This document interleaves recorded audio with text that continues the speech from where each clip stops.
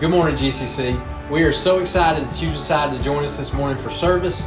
We hope that everyone had a wonderful Christmas, and we wanted to wish you a very happy New Year's. Although this morning might look a little different, we are still very excited to experience church with you, and we have some great news. Everything is on schedule for us to be back in person next Sunday, January the 8th. Let's start off the new year right with some worship.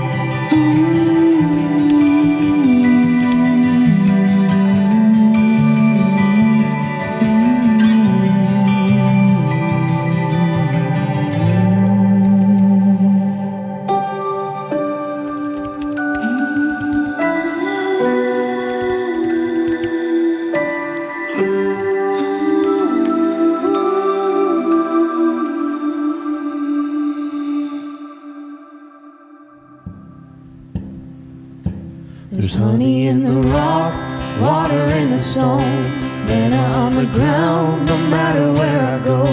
I don't need to worry now that I know everything I need you got. There's honey in the rock.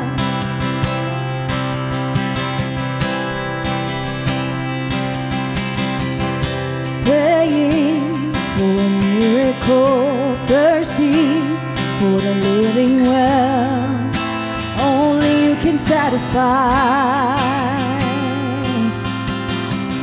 Sweetness at the mercy seat, now I've tasted, it's not hard to see, only you can satisfy.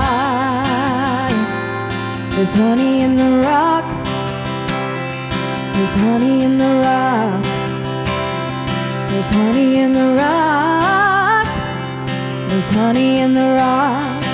Yeah, freedom where the Spirit is bounding in the wilderness.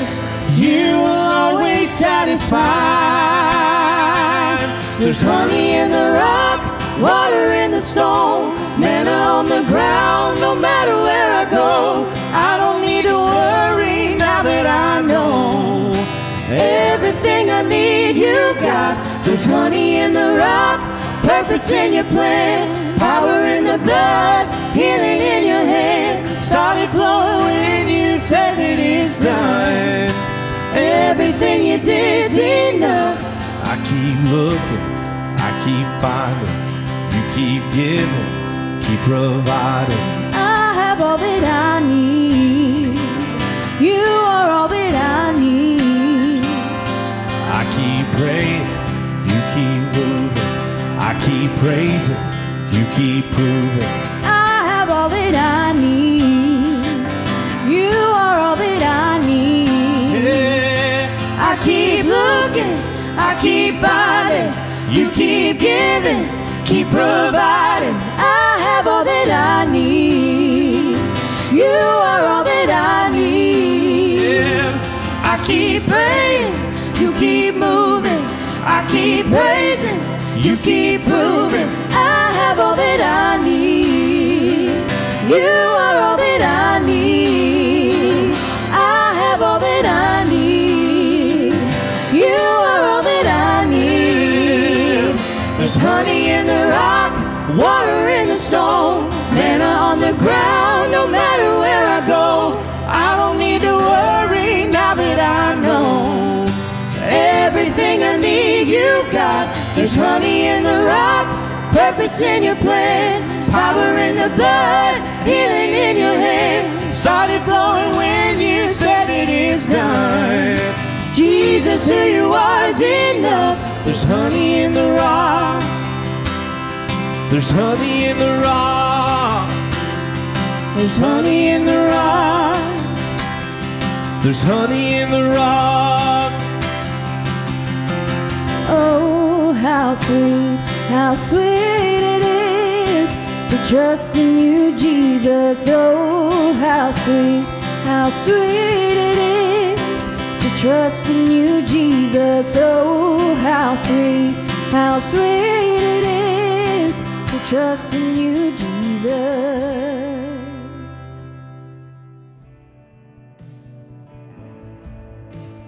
God, thank you for this time that we have together. God, thank you that even though we're not in a building this morning, that we can all be together and we can worship you and we can sing out to you, whether we're in our car, whether we're at home, whether we're at work. We're here together, and we thank you for that. God, I pray for the rest of this service. Pray for Grayson, and God, we just love you. It's in your name. Amen. Good morning, church. We're so glad that you decided to join us this morning. And I know this is not how we envisioned to start off the New Year's, by doing this, by not being able to meet together. It's a weird thing for all of us, but we can still have church no matter where we're at.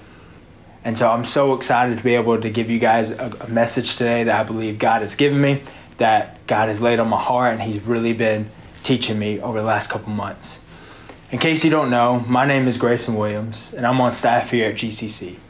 I'm the middle school student pastor, and many of you may know my wife, Taylor. She sings with our worship team, and Taylor and I, a couple months ago, welcomed our first child, Xander. And before I get going with my message today, I want to give you all a little more insight into my family. Taylor and I have been married now for 2 years, and we don't have a home. Well, at least we don't have our own home. You see, Taylor and I have lived in an apartment and lived in other places where we rent, but have never had our own place.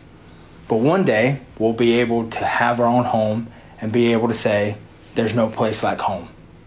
And I'm sure y'all would agree with that statement. Our homes are special to us. It's our safe place. It's our getaway. It's our own little fortress. Home is a place we can go to when everything around us is falling apart. However, in some cases, home is a place we don't want to go to. Whether it's the people inside or it's us, home is not a place we want to be at. And in today's story that we're going to look at, you'll see how one person enjoyed coming home, was able to come home, was able to celebrate coming home. And you'll see another side of the story where another person didn't want to go in the home, didn't want to be a part of what was happening inside the home. The story I want us to look at this morning involves a home, 2 brothers, and a loving father. This story is about coming home to celebrate. So let's pray and let's jump right into the story. God, thank you so much for today. God, thank you for allowing us to be able to meet wherever, to be able to have church wherever, God. So thankful for that. And so, God, I ask today, as we look at your word, I pray that you will open our hearts and open our ears to be able to hear what you have given us and what you're trying to tell us, God. We love you. Thank you for everything. I ask all these things in the name of Jesus. Amen. So, in Luke chapter 15, Jesus is surrounded by all kinds of people. He has the Pharisees, the religious leaders, there's tax collectors, there's sinners, and there's outcasts. And since Jesus has their attention, he wants to address something. The way he does it is by telling 3 stories, or also parables. The first parable is about a lost sheep being found. The second parable is about a lost coin being found. And the last parable is probably Jesus' most famous parable that he ever told. It's the parable of the lost son. Or you may know it by another name, the prodigal son. Prodigal is a word that we don't really use today. Essentially, a prodigal is someone who is wasteful. And even though the title only mentions one son that's wasteful, there's another son, and he too was wasteful. So let's look into the story a little bit more. So there was a father who had 2 sons. One day, the younger son told the father that he wanted his share of his inheritance now. Essentially, what he is telling his father is this: I don't want to wait around for you to die, so just go ahead and give me my share now. What was weird was that most of the time, the inheritance wasn't given until after the father had died. And you would think in this story, the father would tell the son, hey, I'm not dead yet, so I'm not giving you your share yet. But in a surprising move, the father agrees and gives the inheritance to both sons. So with more money than he could ever imagine, the younger son leaves home and goes to a far distant country. He had freedom finally, and now he could do whatever he wanted with whoever he wanted. I'm sure he started making some new friends who really liked him for him and not all the money he had. He had it all. He had the freedom, he had money, he had these new friends. He could finally be what he wanted to be since he wasn't home anymore. He could do whatever he wanted. He had no one else telling him what to do. He could make his own rules and live however he wanted to. However, in a blink of an eye, all that money he had was gone. Just like that. And to make matters even worse, this country that he was in experienced a great famine. And so here he was in this far country with no food, no money, no family, and those friends that he had made, those new friends, were long gone. And his stomach began to growl louder than it has ever growled before. He was desperate for food. Desperate. Starving. And so he goes and he looks for jobs to be able to maybe make a little bit of money, or maybe the person who hired him would pay him in food just so he could survive. He comes across a farmer who is looking to hire someone to help around the farm, take care of the different animals. But the son has to persuade the farmer to hire him. And who knows why? Maybe because this farmer didn't know who this person was. It was this stranger coming in. Maybe he looked weird. Maybe he looked different. But whatever the case may be, he persuaded the farmer, and the farmer hired him. But the farmer didn't give him just any position. The farmer gave him the lowliest position a person could have at the time, which was known as a hired servant. So, what was his job at the farm? To take care and feed the pigs. And you see what's crazy about this, and if you were one of the people listening to the story, maybe one of the Pharisees or the religious leaders, the story, the son is probably a Jewish boy. And in the Jewish culture, pigs were one of the most unclean animals. And so Jews stayed far, far, far, far away from pigs. And so when these Pharisees and the religious leaders are hearing that this son had to work with the pigs just to be able to survive, they knew that this son had really, really lost it all, had hit rock bottom. And so as he was feeding the pigs and taking care of the pigs, his hunger didn't go away. And the food that the pigs were eating, he started looking at it like it was a 5-course meal. This super great meal that would fill him up and satisfy him. The only thing is, the food that these pigs were eating couldn't be digested by humans. But that's how desperate he was. That's how hungry he was for just something to eat. This son had really hit rock bottom. He had it all, and then in a moment, it was all gone. While he was on rock bottom, he began to think about home. And the Bible says that he came to his senses. He began to think back about his life there and how great it was there and how he was taken care of. And he even realized that the servants, same positions that he was in with the pigs, they were taken care of. They were fed well. And so he decides, I'm going to go back home. He makes a plan.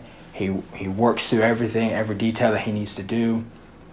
He works about apologizing to his father and how he's going to do that. So he packs everything that he has and starts the journey back home. He knew if he goes back home, just maybe his father would hire him and allow him to come work at the father's house, doing whatever. That's how desperate the son was. That the only way he knew to survive was to go back home. Let's look and see what happens when this son gets back home. In Luke chapter 15, starting in verse 20, says, So he returned home to his father, and while he was still a long way off, his father saw him coming. Filled with love and compassion, he ran to his son, embraced him, and kissed him. His son said to him, Father, I have sinned against both heaven and you, and I am no longer worthy of being called your son. Verse 22. But his father said to the servants, Quick, bring the finest robe in the house and put it on him. Get a ring for his finger and sandals for his feet. And kill the calf we have been fattening. We must celebrate with a feast. Verse 24. For this son of mine was dead and has now returned to life. He was lost, but now he is found. And so the party began. What a moment between this father and this son. Before the son even made it home, the father sees him and takes off running. It says the father saw him coming, which I take to mean that he had been waiting and looking for a long time for this son, this lost son of his, to come back home. And when he sees his son coming, before the son even gets anywhere close to home, he starts running. He starts running to his son. And when he gets to his son, he hugs and he kisses his son over and over. The reason that the running and hugs and kisses are a big deal is because during that time, Jewish fathers didn't really show that kind of emotion. They didn't show it in private. They definitely didn't show it in public. And so for this to happen, it's a big deal, not only to the son, but maybe to anybody else who's watching this interaction happening between this loving father and his son. So the son starts his apology, but before he could even finish, the father interrupts him. The father calls for his servants to bring the best robe, the best sandals for his feet, and the best ring for his finger. Those three things indicate that the father had totally forgiven his son and accepted him back. And to top it off, the father has the fattened calf killed for his son so they could really celebrate him coming home. His son was lost, but now was back home. Isn't this story great? You have a son and father being reunited. You have forgiveness happening and a party being thrown. However, like I mentioned before, there's another son in this story, and he's about to come into play. While the party was beginning, the older son was doing what he always did, working the fields. He had responsibilities that needed to be done. He couldn't slack off. So he finished his work for the day and begins to head home after a hard day's work. Before he makes it home, he starts to hear commotion coming from the house. As he gets closer, he hears the music. He hears people dancing and celebrating. He wonders what's going on, confused what's going on, what's happening. He sees one of the servants and asks what's going on. And the servant exclaims, "Your brother is back. Your father wanted to celebrate him being home, so we've killed that calf we have been fattening, and we're having a huge party." The older son couldn't believe it. Instantly, he was filled with anger, not just towards his brother, but also to his father. He was dumbfounded at what his father was doing. He couldn't be a part of this party. He couldn't stand with what his father was doing, so he refused to go in. One of the servants must have told the father that his oldest son wasn't going to be joining the party. And so the father wants both of his sons in the home celebrating, so he goes outside to try to convince the oldest son to come in. The father is trying his best for his son to come in, but the son is having nothing to do with it.